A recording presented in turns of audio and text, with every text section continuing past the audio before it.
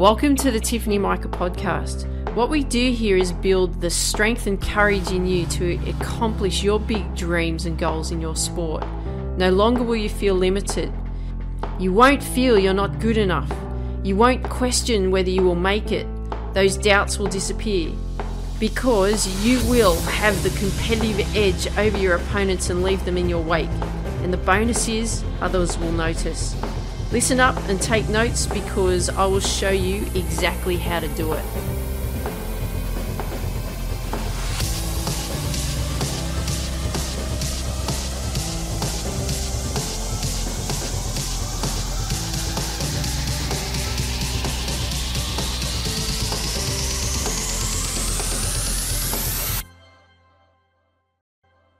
Hey there, Tiff here from the Tiffany Mika podcast. Hope you are going strong, you're crushing it in your training, and thanks for coming back and joining me today.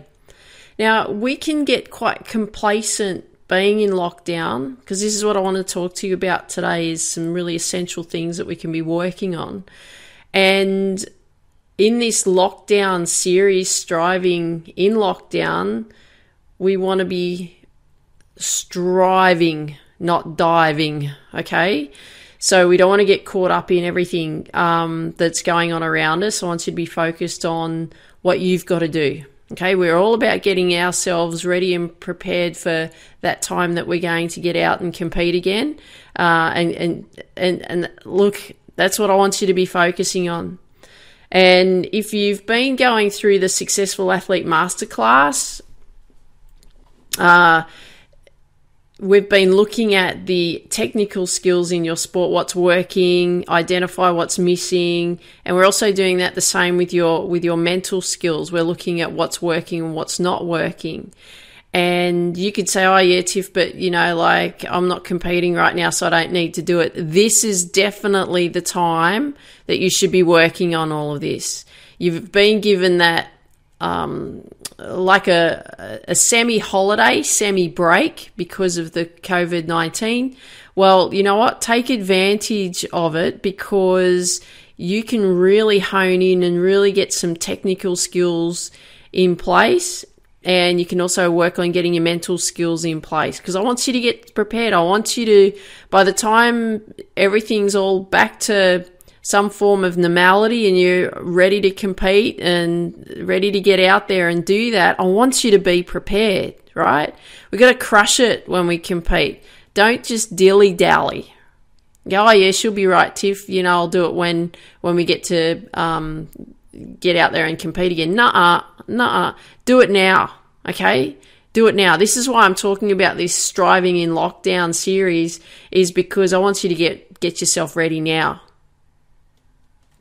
Now, if you haven't actually signed up for the Successful Athlete Masterclass, it is free training videos. I send you a whole heap of content to help you get yourself mentally prepared, identify what's working, identify what's not working, identify what you need to then focus on. So if you haven't yet signed up for that, go to Tiffany Mika, mika.com/Sam. That's as in SAM. So I look forward to seeing you there for that. So remember, it's free. So make sure you go and do that. But what we're going to be doing here is I'm going to be talking to you about why I want you to be focusing on the skills in this Striving in Lockdown series. And the reason for that is like I've said before, we've got to get ourselves prepared. We've got to take this opportunity that, you know what, I've got a chance here to really get some areas in my game more refined, or I've got an opportunity here to really work on some weaknesses in my game that I can really improve. So by the time, I'm back out there ready to compete again, I can bring it, right? So that's how I want you to be thinking. So we're going to be focusing on the skills, and there's always two most important areas you always have to be focusing on in your sport. One is technical skills. And the reason for that you should be working on your technical skills is because your technique needs to be sound. I'm all about mechanical efficiency. So I've taught many sports over the years. I tend to teach more golf these days than anything else. And I can play virtually any sport. Can't do kickboxing though. I don't know if I'll do that one. But it's all about how my brain works is that, we go through a process to learn and develop skills. And we want to refine those skills so that they are something we can fall back on no matter what. So when you're in the heat of the moment and your head's going crazy, you have faith and trust in your skills. So you need to make sure that you're focusing on getting your skills in order. But the other thing that we have to be working on, the other most important area, because remember I said there was two, the other one, you got to work on your mental skills. They actually work hand in hand. And if you're not working on your mental skills and you're like, oh yeah, Tiff, I'll get to that. Nuh-uh, get to it now. And it doesn't matter what level that you are in your sport. I don't care if you're just starting out. You got to start working on your mental side right now. I don't care if you're, top in your age group in your sport. You've got to keep working on your mental skills. You're always going to be working on your technique and refining it. You're always going to be working on your mental skills and refining those as well. And I want you to be thinking about it this way. How you approach your technical skills mentally will affect whether you will master your technical skills. Did you hear me say that? How your mental approach is to your technical skills will affect whether you master your technical skills. I want you to burn that deep into your brain. How your mental approach is to your mental skills will also affect whether you can master the mental side of your game. I hope you heard that. I'm going to say it again. How your mental approach is to your mental skills will also affect whether you can master your mental side of your game. Because if you haven't got those two things in place and you are not working, especially on the mental side, that will always hold you back. You've heard me talk about in episodes about belief. What you believe comes true because it's your thoughts that create the results. That's how it is. So if you believe that you don't need to work on mental skills and you keep stuffing up, hello, there's a clue there for you. You've just got to be aware and get the feedback. So this is why I believe in lockdown, it's the perfect time that you can really focus on your technique. It's the perfect time that you can really focus on your mental skills. You're not competing now, so you don't have to worry about your performance. And in any form, really, you should never be worrying about your performance. You should always be honing in on getting your technique right, honing in getting your mental skills right. There are other pillars to that. These are just two. These are the two most important ones. But you're not competing. So you have the opportunity to really refine these areas. Because what happens when you're in competition mode, you're frightened of trying new things. You're frightened of changing something. I remember when I was learning to play golf, and I wanted to play off scratch. And at the time, I was probably playing off about 18. I'd probably been playing for... I think it took me about 12 months to get to an 18 handicap, from a beginner to an 18 handicap, something like that. And I remember when I took it up and I changed coaches and I was playing tournaments at the same time. And you know what the coach did? Changed my swing 3 days before a tournament. 3 days. So the first tournament that I played a few tournaments in that week. So in that first week of the changing of the golf swing, I hooked everything. I hooked everything left into the trees. So a hook is, like for a right-handed golfer, a hook is the ball goes left. So I hooked everything into the trees, the driver, off the tee, down the fairway. Thank goodness that I could just, my short game was okay and I could rely on that. I was relieved when I'd get to the green. It was a real mental battle because I was going through adjustments again. And then I went back home. We worked on my swing again. And the following week I went off and played tournaments. This is right through tournament time, right? And I sliced everything. So for a right-hand golfer, everything goes right. So I was slicing these high drives over trees. I was going 1 to 2 fairways away from the hole. I'd always say to the people that I was playing with, I'll see you down on the green. Because that's what it was like. It was a nightmare. I was living a nightmare, But that's what I had to do at the time. But right now, you don't have to worry about that. You don't have to go through that. You have to take this opportunity of going, right, I'm not competing. What can I do to improve my game? And you may have limited practice in what you can do because of the restrictions that you have. You may have that, but there's something, right? I don't want you to look at that as an excuse that, I can't, look, Tiff, I can't practice because, we've got restrictions on. No, there's something you can do. There's definitely something that you can do to help improve your technical part of your game, whatever it is. I want you to be creative. I want you to be thinking about, how can I find a way to improve my technique, even if I can't practice that? I want you to be thinking about that.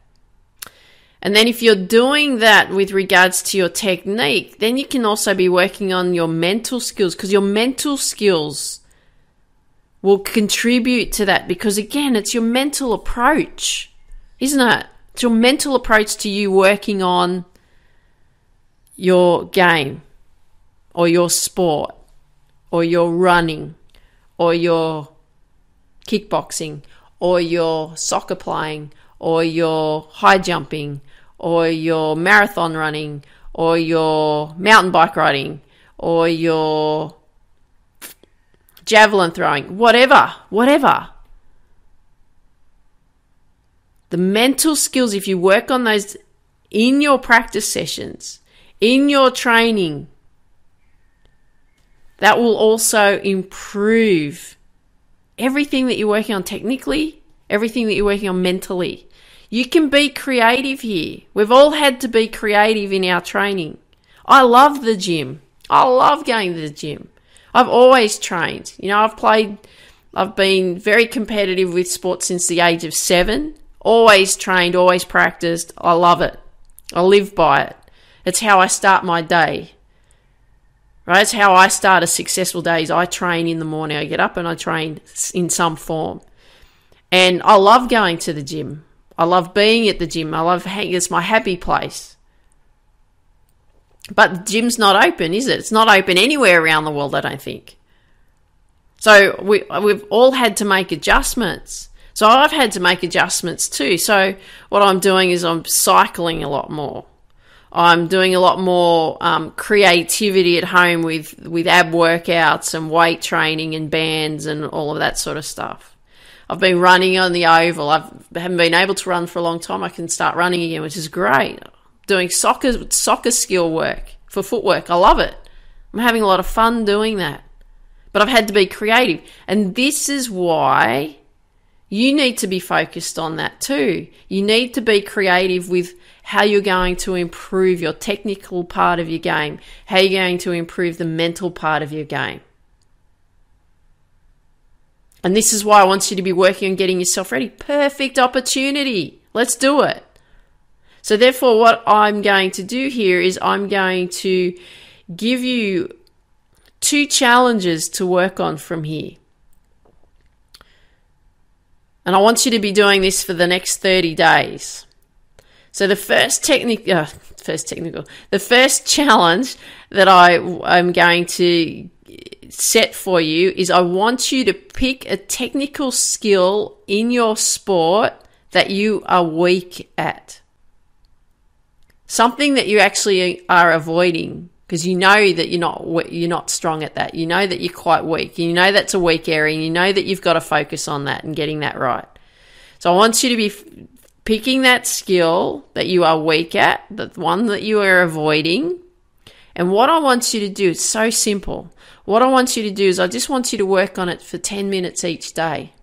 That's it. Only 10 minutes. Because I want you to be testing something over the next 30 days. So when you work on something for a short period of time, it teaches you to really hone in and focus on that in that space of time.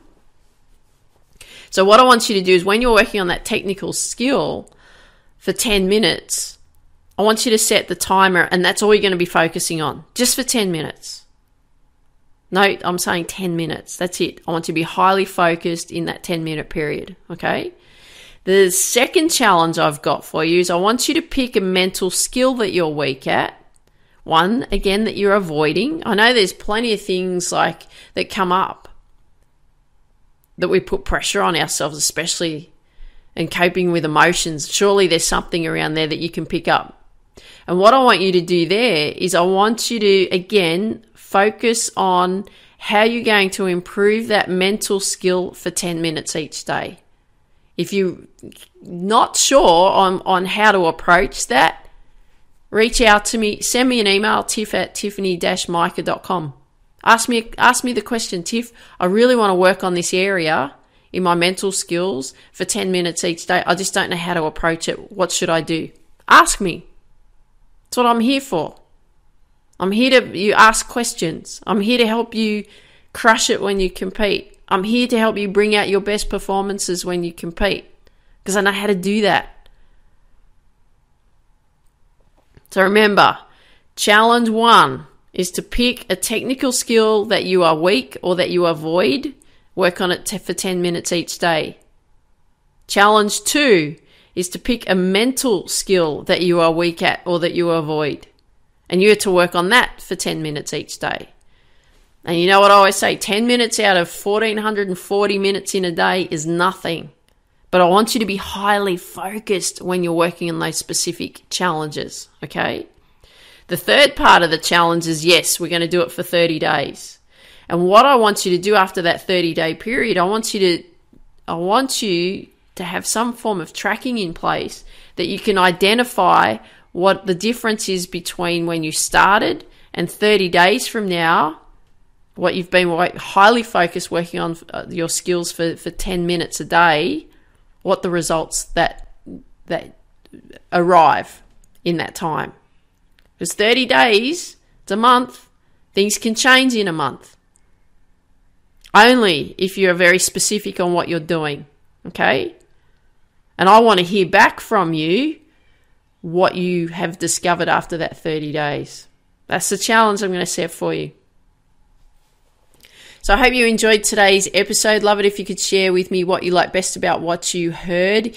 If you've got friends that you know that would benefit from these episodes, love it too if you could share these episodes with your friends, because we've got to build the successful athlete community as big as we possibly can, because we're going to crush it when we compete, aren't we? Absolutely. So I want you to dream big, believe in you, go after your dreams. Take care. Talk soon. Would you like to be able to reach your potential? Great. This is what you need to do. You can get a free copy of my book, Focus, How to Reach Your Potential in Sport, Business and Life. All you need to do is go to tiffanyMika.com/free book. Get a free copy of Focus, How to Reach Your Potential in Sport, Business and Life, and I look forward to seeing you there. Dream big, believe in you, go after your dreams.